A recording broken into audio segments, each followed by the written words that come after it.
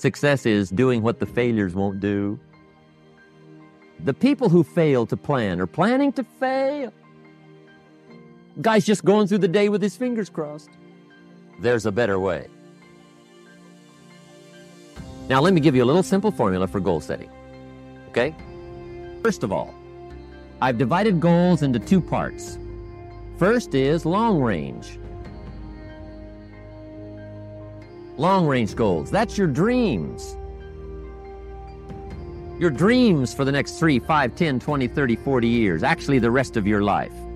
Your dreams. You've got to keep dreaming. Ronald Reagan, president, said to the joint session of Congress a few weeks ago, "The Republic is a dream. And if we don't keep dreaming, we will lose the Republic." Your better future is a dream for yourself and for your family. Where do you want to go? What do you want to do? What do you want to be? What do you want to see? You've got to dream dreams. There's a Bible phrase that says, without dreams and visions, people perish. You've got to have something to go for that inspires the heart and the soul. Dreams. From the children of Sanchez, it says, take the crumbs from starving soldiers, they won't die. Take the bread from hungry children, they won't cry. But without dreams, we all will die. You've got to dream. Don't lose your dreams.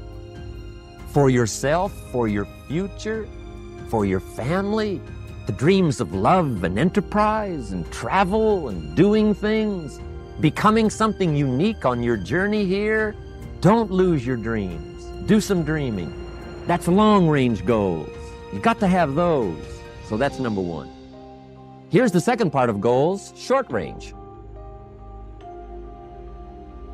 Short-range goals. That's your goals for tomorrow, this week, this month, this year, the immediate future. We call these confidence builders. Because if you set up something short-range, go for it, get it, latch onto it, work hard, accomplish it. That starts building your strong feelings to go for your dream. Now, I've divided goals into 3 categories. Here they are. Number 1 is economic. That's your goals for money, income, business, profits, production. Economics. Make sure you've got your economics well planned. Economics plays a major role in everybody's life. Economics is major, which means it ought to be meticulously well planned for tomorrow, this week, this month, this year, long range. What if you asked somebody tomorrow if you could see their meticulously well-planned list of economic goals? What would they probably say? They'd say, you some kind of a nut? You must be weird. Hey, I found out what success is. Success is doing what the failures won't do. Make sure you've got your economics well planned. It'll put you in the top 5%. It's a fundamental if you want to do well. Join the top 5%. Anybody in this room can join the top 5%, if you will. Okay. Now here's the second category of goals, things. Make a list of the things you want. And on my list of things, now I put everything. Little things as well as major things. Doesn't matter how small it is, it goes on my list. I used to just put major things, cars, homes. I don't do that anymore. I now load my list with everything. Everything. And the reason is, part of the fun of having a list is checking it off. That's it. Boy, at the end of the day, if you can go, got it, got it, got it, got it, got it, got it, whatever it is, right? You get into the habit. So load up your list, the things you want. Now, when you check off something major, celebrate. That's an important point to make. Celebrate your achievements. Live it up. Have a party when you reach something you've worked for a while. See, we all grow from 2 experiences. One is called the pain of losing. The other one is called the joy of winning. We need both of them. Amplify them as much as you can, which also means Make losing painful. If you set up something, fooled around, didn't get it, put it on yourself. On the other side, if you did get it, congratulate yourself. Self-congratulations is a sign of maturity. Seeking congratulations is a sign of immaturity. But hey, winning and losing, see, that's what it's all about. That's the name of the game. Now, some people lead such mediocre lives. At the end of the day, they don't know whether they're winning or losing. They got no clue. Guy's just going through the day with his fingers crossed. There's a better way. Okay, here's the third category of goals: personal development.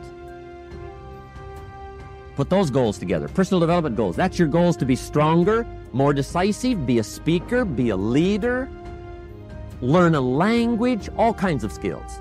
The personal development skills. That's what attracts, that's what brings good things to your life. The person you become, more skillful. Now, this is quite a package to work on. Economics, things, personal development. For tomorrow, this week, this month, this year, long range. Okay, that'll get you started. Now, here's the simple formula for setting goals. It goes like this. A, work on your goals. That's step one. Work on them. And I put the word work there deliberately. Setting goals is plain hard work. I don't want to kid you. We haven't come here tonight to kid each other. It's work. I know it's work. That's why a lot of people just let it slide. It's work. Many people work hard on their job, but they don't work hard on their future. They just let that slide. And the work involved is making plans. I know most people don't. I understand that, but don't let that be you. Guy says, well, yeah, you work where I work, but the time you struggle home, it's late. You got to eat a bite of supper, watch a little TV, get to bed. You can't sit up half the night. Plan, plan, plan. Good worker, hard worker, sincere. But you got to be better than sincere, working hard. You got to be better than a good worker. You got to be a good planner.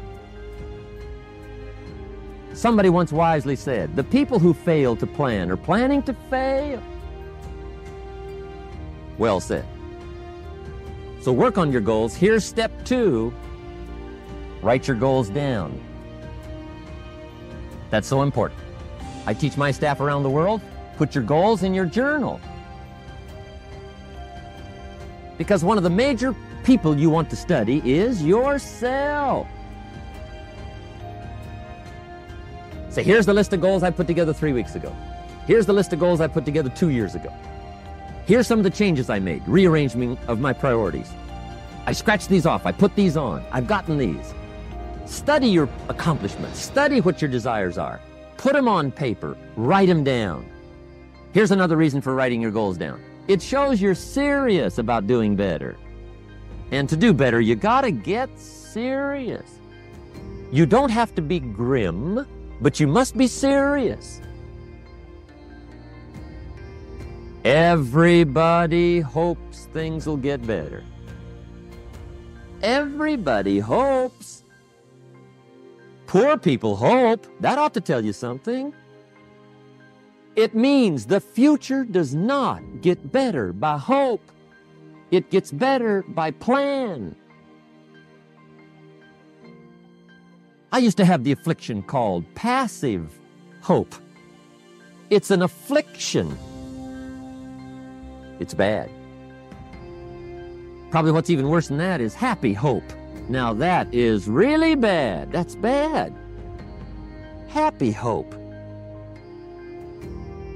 The guy's 50 and he's broke and he's still smiling. See, that's not good. So get serious about your goals. Put them on paper. Write them down. There's all kinds. His goals, her goals, their goals.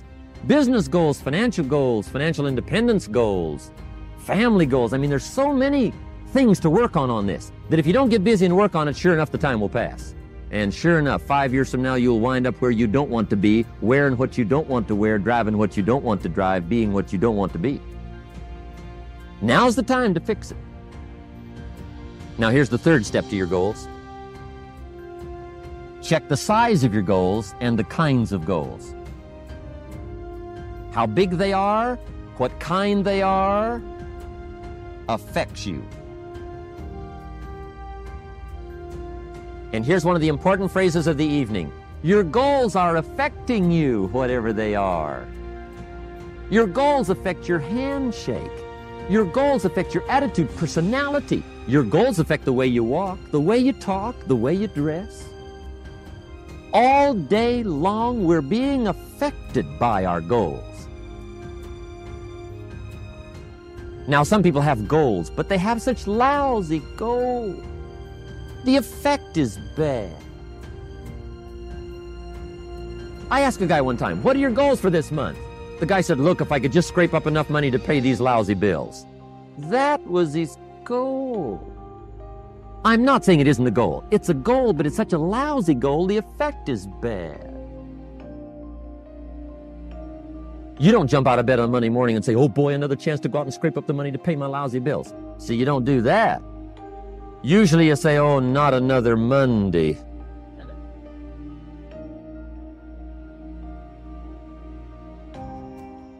And some people have so given up on life, they have joined the thank God it's Friday club. How sad. Surely those are the same people, when life is over for them, will say, thank God it's over.